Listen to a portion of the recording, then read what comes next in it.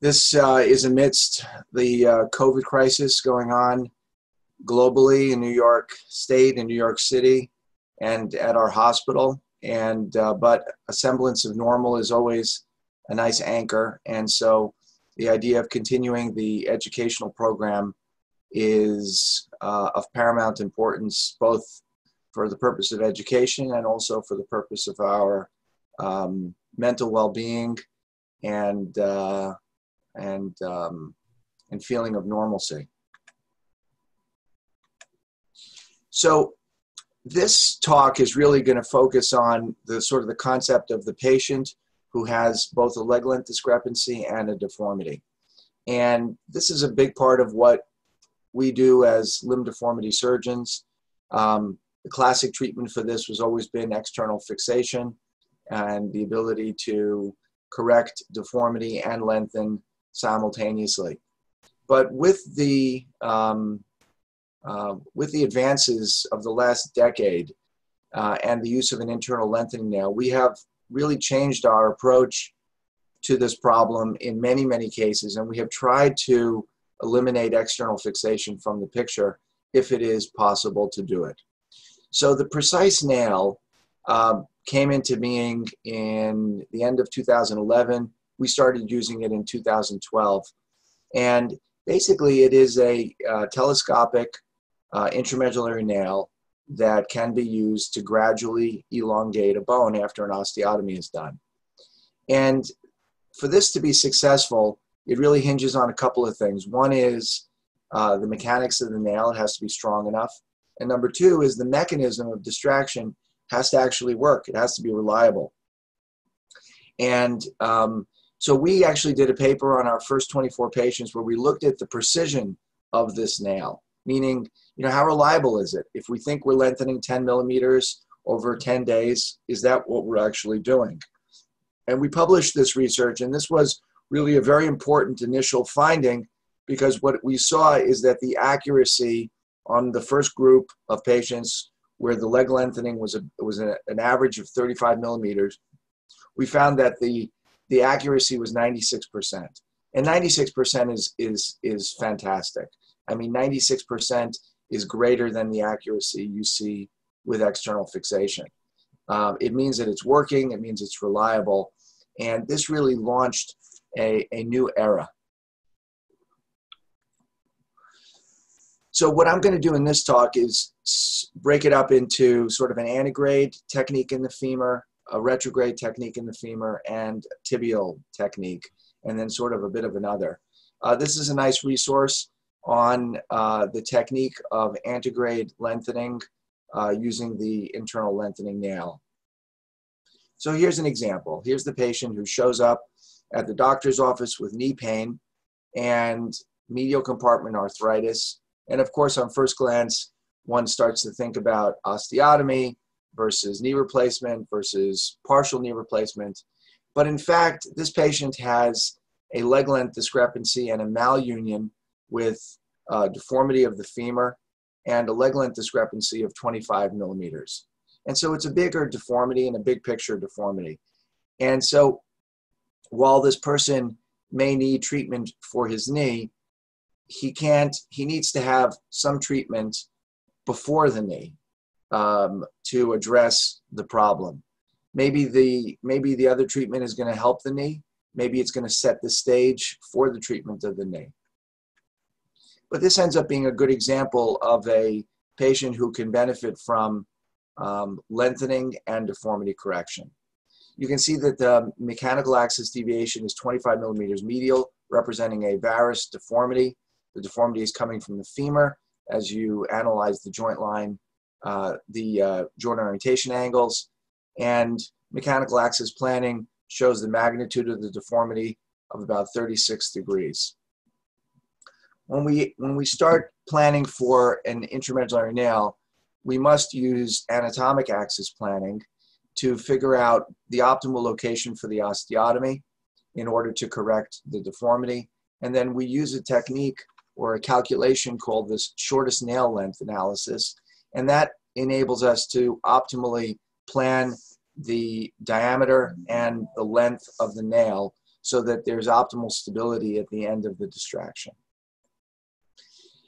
These techniques in general are minimal incision techniques.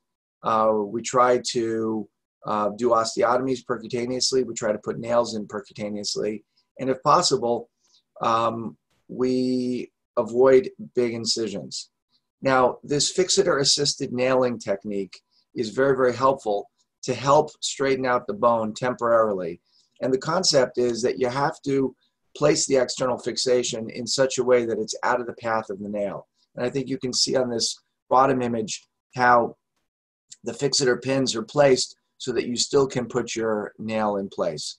And so after osteotomy and after correction, in this case a biplanar deformity, and we put external fixation in both planes, so, sometimes that's not necessary, we can straighten it out, and then we can pass the osteotomy with a guide wire, ream, and put in an intramedullary nail.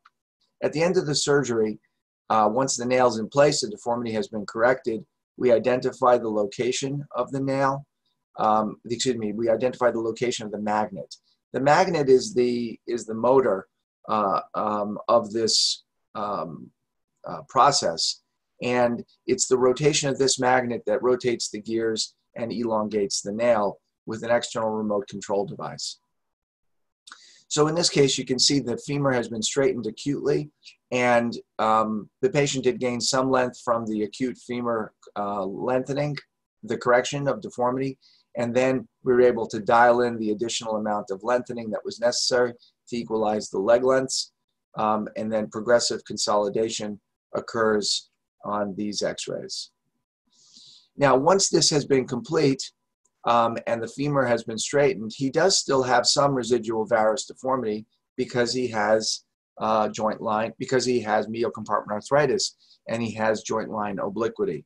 And so now, while his knee pain has been improved because the mechanical axis has been improved, he does still have some knee pain. And so the decisions here were really between a partial knee replacement versus an osteotomy.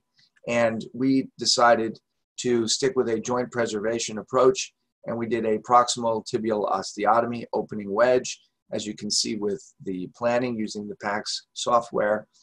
And this was a relatively simple opening wedge osteotomy, medial plating, bone graft, and that straightened out his axis and alignment nicely. Next example is in the tibia.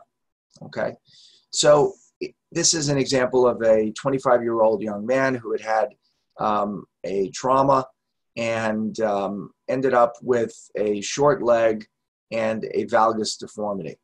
Now, it's interesting. He's actually had previous bone transport surgery done in England, and but the upshot of the whole thing is that at this point he still has residual leg length discrepancy and 9 degrees of valgus deformity. When we do our core planning, we can see the apex of the deformity, and as we embark on our nail project, we use anatomic axis planning in order to determine the optimal location of the osteotomy.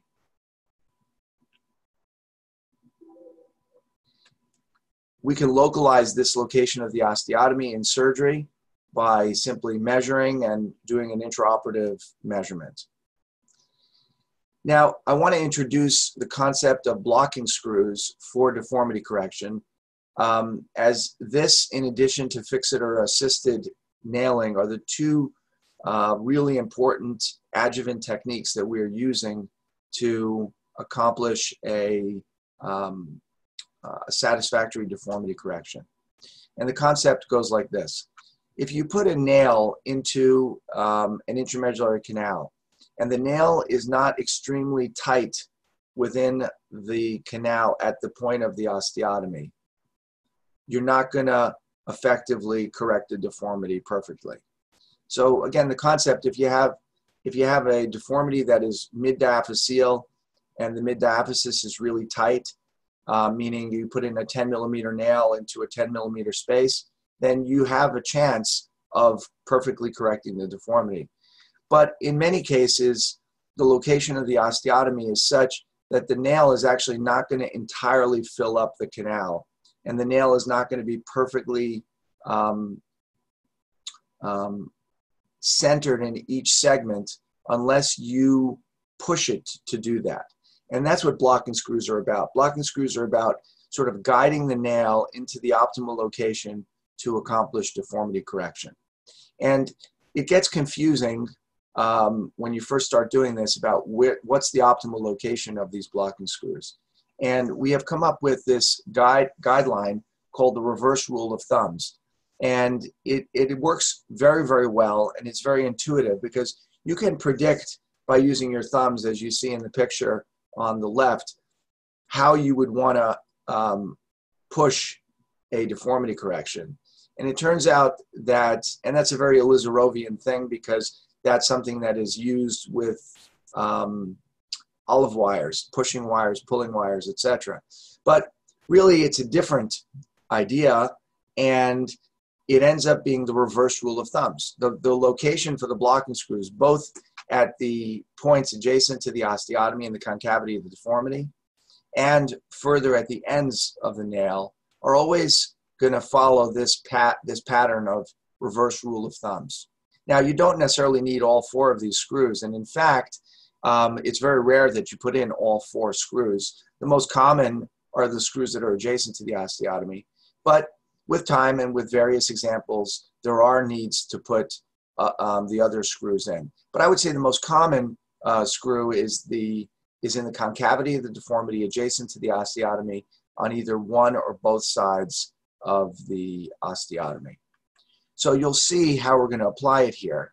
And so here's my planning for putting in the intramedullary nail and making my osteotomy at the apex of the deformity. Again, I use the SNL, or shortest nail length analysis, to determine what the length of my nail is going to be. And what I'm identifying is the need for a blocking screw. My feeling is that the nail is not going to fill up the canal at that location.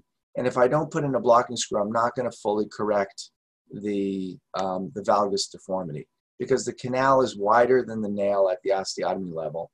The width of the nail is going to be determined or limited by this distal diaphyseal segment, which is much tighter. And so these are some intraoperative pictures, and here you can see, as predicted, the nail having a very important feature of pushing the nail into the location that you want it and enabling the full correction of the deformity. And so this is what it looks like. It doesn't get in the way of the lengthening. The lengthening then proceeds, so acute deformity correction and gradual lengthening with the internal lengthening nail. And this is how the consolidation progresses over time. And then here you can see that we have accomplished, here you can see that we have truly accomplished a satisfactory correction of deformity and equalization of leg lengths. Okay, I want to switch to distal femoral deformity, and I do want to do a little bit of a throwback Thursday here and show you an example of a case and how I would have handled this the day before the precise nail became available to me. So this, let's say this goes back 10 years now. And you can see this is a 17-year-old girl who had a post-traumatic growth arrest and a valgus deformity with a leg length discrepancy of 36 millimeters. And the way that we dealt with it a decade ago, state of the art, was to identify the location of the deformity, which was the femur, the distal femur, and do our mechanical access planning to figure out the chora. And then we would use a monolateral external fixator, cut the bone, perform an acute correction of the deformity, and then lengthen. Now, this was felt to be a lot easier for the patient than, let's say, a circular external fixator, where you would do gradual correction of the deformity and lengthening simultaneously. And this technique is a technique that we utilized quite a bit and worked really, really well for us. You can see she ended up healing quite nicely, and she ended up resuming and getting back to a very, very high level of physical activity. So this technique, in many cases, in many ways, has become a bit of an historic technique at this point, but it worked really, really well. And I use it as a springboard to show you how we might handle a very similar case now with a retrograde application of the magnetic internal lengthening nail. Also, technique is nicely summarized in this JBJS Essential Techniques publication, so it's a good resource for those who want to dive a little deeper. So here's a college student who's got also the same problem, had a post-traumatic growth arrest, has a leg length discrepancy of 20 millimeters, and has a valgus deformity. And so we do our mechanical axis planning. We figure out how many degrees we want the correction to be, and we plan an osteotomy approximately 8 centimeters from the joint line. And this is the path that my nail is going to go into to correct the deformity. And to accomplish that predictably, you have to use a variety of techniques. And this is where the techniques of fixator-assisted nailing comes in, and also blocking screws. So here's the blocking screw application. Now you'll notice there's a fixator pin in the back. You'll notice that I put my blocking screws because I've already planned the path of the nail that I need. I've planned my starting point and the direction of my rod in the distal segment. This has to be carefully planned preoperatively and then has to be executed in a predictable way in the operating room. Fixator-assisted nailing, as depicted here, again, ends up providing a nice reproducible technique for this. Following the osteotomy and the acute correction of the deformity and temporarily stabilizing it with a simple external fixator, I am then ready to insert my nail in the acutely corrected position. We leave the operating room with the acute correction having been done. Now again, I think you'll appreciate that without the blocking screws, this would have been different. And the direction of the nail, which looks kind of natural at this point, but you can see the contrast here, how it looks, how you see I'm aiming for the medial side and how the nail is so eccentrically located in the distal segment. That's actually the key to correcting the deformity and this technique working. And this is what it looks like at the end of the lengthening, equalization of the leg lengths, alignment matching the opposite side, and the patient is quite happy.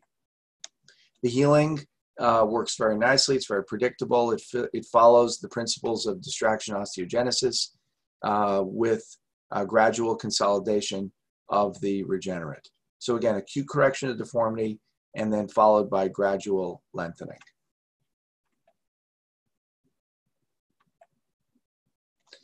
This x-ray just helps me make the point that when planning these cases, you see I used a short nail here because a longer nail would have actually required a second osteotomy, which wouldn't have made a whole lot of sense.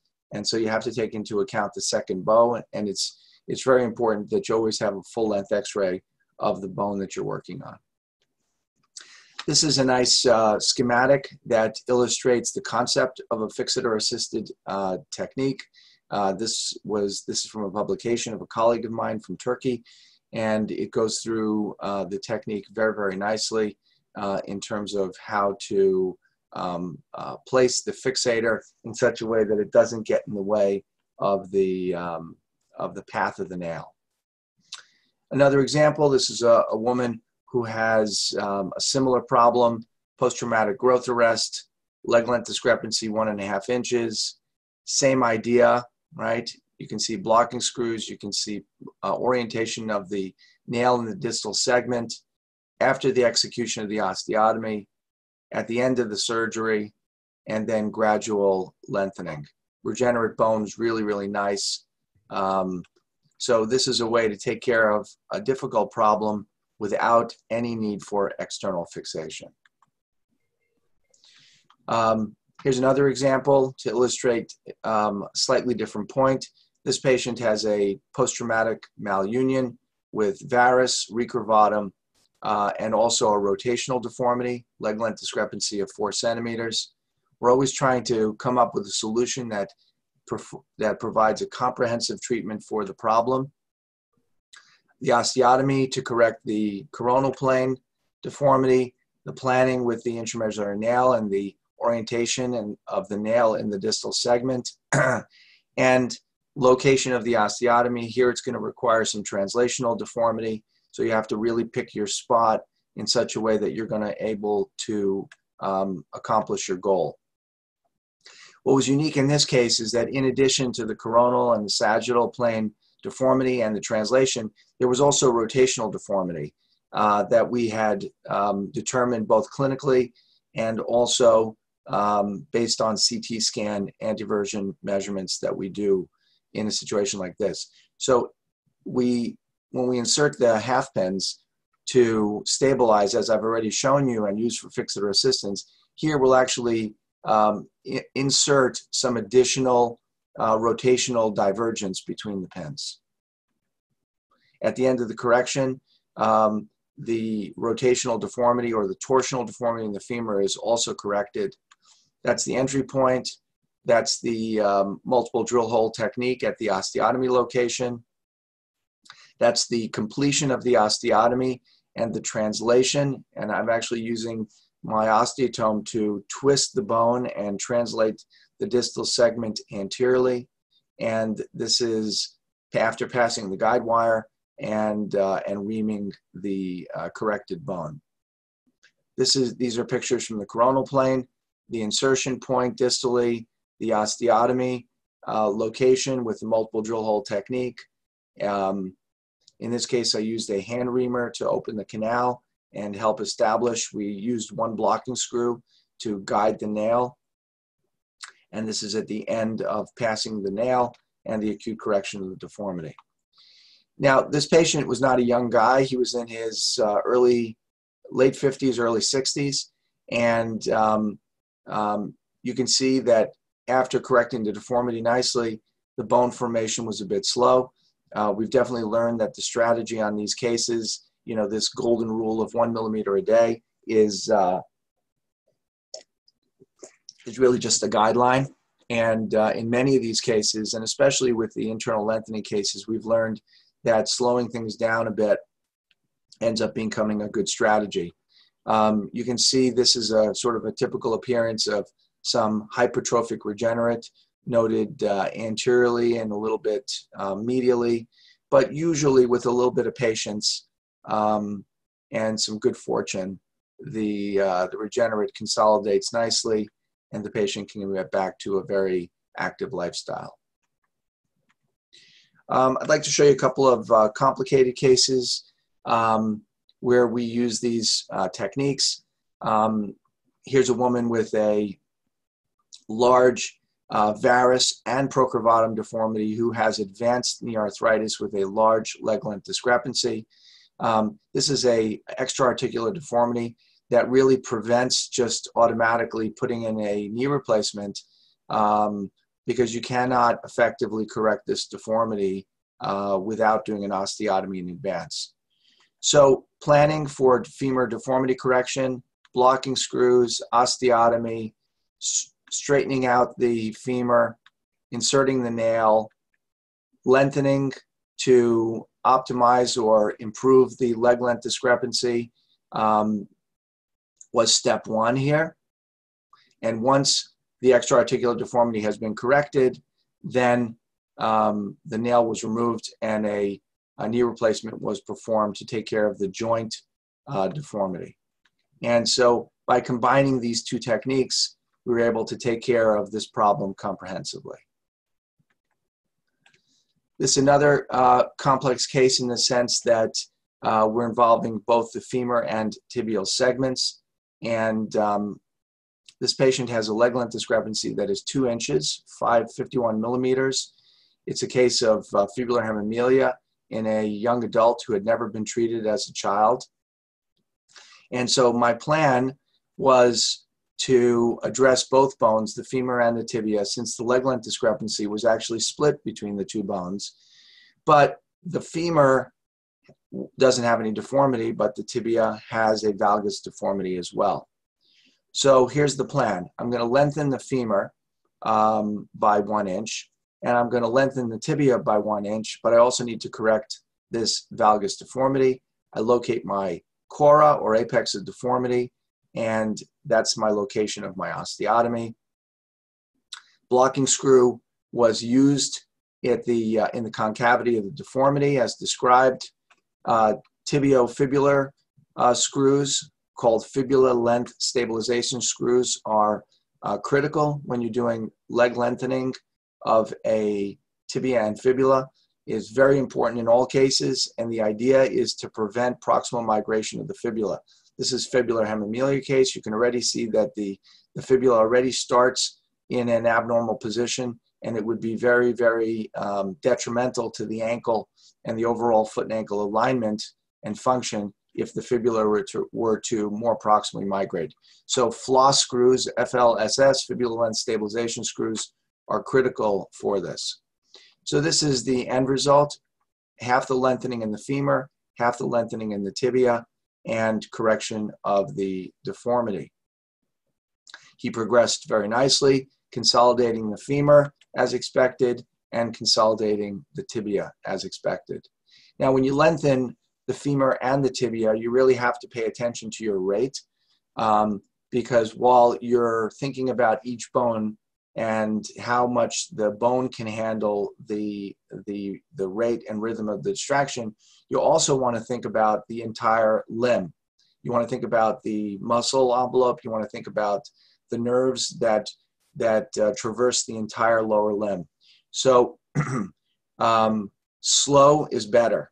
And so an example in a case like this is, even though this young man was only in his 20s, what I did is I did 3/4 of a millimeter a day in the femur and 1/2 millimeter a day in the tibia. So those combined are actually 1.25 millimeters a day. And so that's putting a decent amount of stress on the nerves. You have to keep that in mind, and watch this and adjust the rate accordingly. Here's another example of a similar case, and I just wanted to illustrate some of the new planning techniques that are available on PACS that have been really, really helpful. This feature allows you to plan the osteotomy and look at what the overall axis of the entire lower limb is going to look like. And then this feature, which is the reposition tool, allows you to do the osteotomy, reposition the bone, insert your blocking screws, and see exactly how your nail is going to fit. It also allows you to see what the joint orientation angle is going to be, because as you're tweaking the reposition tool, the angle will change. Same thing in the tibia. And so you can see here we're going in with the idea of the LDFA being 86 degrees and the MPTA being 86 degrees. So you get to look at the original, you get to look at sort of the big picture planning, and then you dive into each bone with its joint orientation angles. So this is a really, really nice advance in planning that we have. There are situations where we'll do bifocal treatment, and that's illustrated here. I'm going to show you the last two examples of bifocal treatment. This is an adult patient who had a hip fracture and ended up with a malunion. It's not immediately apparent until you really look at it, but you can see the neck shaft angle is 113 degrees on the left compared to the right. Patient had leg length discrepancy and had weakness of his hip, and was really having a difficult time getting back to running and high-level activities that he was accustomed to. So the problem here is two. Number one is the hip malunion and the varus of the hip that we want to correct. And the second is the length discrepancy of 1 inch. And so My approach here was a bifocal approach, right? I showed you before where we lengthen and correct the deformity through a single osteotomy. Here, I felt that the approach was going to be best to do 2 separate levels of correction. And so I did a osteotomy of the proximal femur to correct the valgus, and this is 95-degree blade planning, to correct the varus of the hip. And then my plan is to do a retrograde femur lengthening with an internal nail to deal with the leg length discrepancy. So bifocal treatment. If it were an external fixator, you'd have a big X fix with 2 levels. And here we have infix also with 2 levels. And you can see things are progressing. We've corrected the position of the hip. We've equalized the leg lengths by lengthening distally. And the patient ended up having a very, very nice outcome, achieving both the goals of correcting the malunion and correcting the leg length discrepancy. And I'll leave you with a final case that again illustrates this concept of bifocal treatment to deal with deformity and leg length discrepancy with a bit of a twist. And this is the idea of combining lengthening with a hip replacement in cases of leg length discrepancy. And so here's an example of how this might be applied. This is a 28-year-old female who has a high hip dislocation and leg length discrepancy of about 6 centimeters. And so there are really 2 problems here. Problem number 1 is that there is a dysplastic hip with a dislocation, pain, difficulty walking. Number 2 problem is that there's a leg length discrepancy. And number 3 problem is you can already see that there's a valgus deformity of the left lower limb. And so in a case like this with a high hip dislocation, step 1 is going to be to do the best hip replacement that you can do. With so much proximal migration, we anticipated that this was going to require a femoral shortening osteotomy during the hip replacement to be able to do this safely. This is the planning that goes into it, and this was the execution. And so the patient ended up having a hip replacement and a simultaneous femoral shortening of 4.5 centimeters to be able to safely reduce the hip. Now, once this is done, step 2 is then to analyze the leg length discrepancy and the alignment. And you can see that the patient is left, as anticipated, with a leg length discrepancy of about 1.5 inches and also a valgus deformity. A lot of these patients have valgus alignment of their femurs. And so the idea here again was a retrograde femur. So this is a bifocal technique. And you can see this is the planning tool where we can do the osteotomy and we can predict what the joint orientation angle is going to be like. We can predict the entry point, the orientation of the nail in the distal segment. We can predict where to put the blocking screws. And then in surgery, we want to execute what we've planned. And we were able to accomplish that. This is then gradually lengthened with the internal lengthening nail. The remote control device spins the magnet. The telescopic nail elongates, new bone grows in the defect. And we do that until we have equalized the leg lengths. And she consolidated very nicely. So in summary, this approach of acute correction and lengthening with a motorized intramedullary nail is really an evolution in the process of our ability to correct patients' deformities and leg length discrepancies. The big advantage of this technique is that it avoids the need for an external fixator. External fixators are wonderful and they're horrible both at the same time. I mean, there are problems with X-Fix. They're uncomfortable for patients.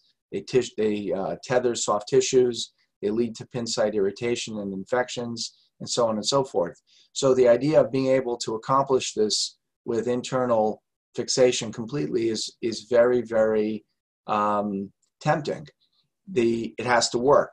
And so the principles to make it work are you need to use fixator-assisted nailing, and the entry point is critical. The direction of the nail in the short fragment is critical.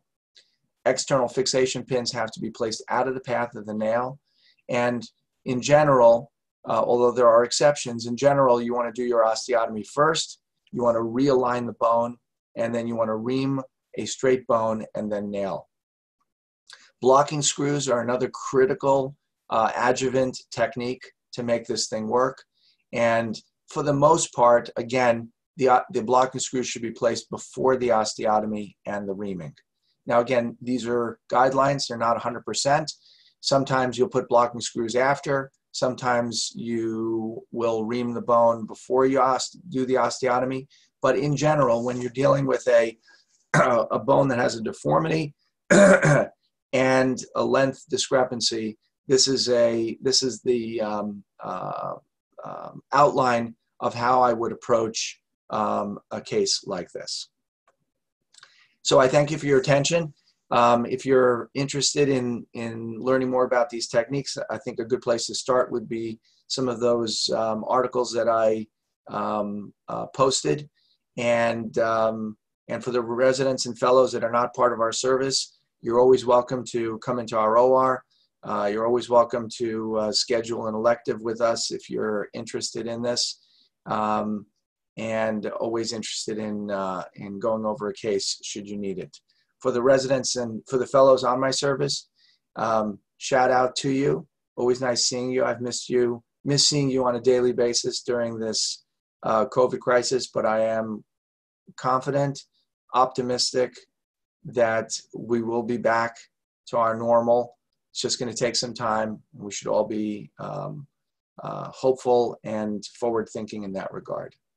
Stay safe, stay strong, and stay optimistic. Thank you.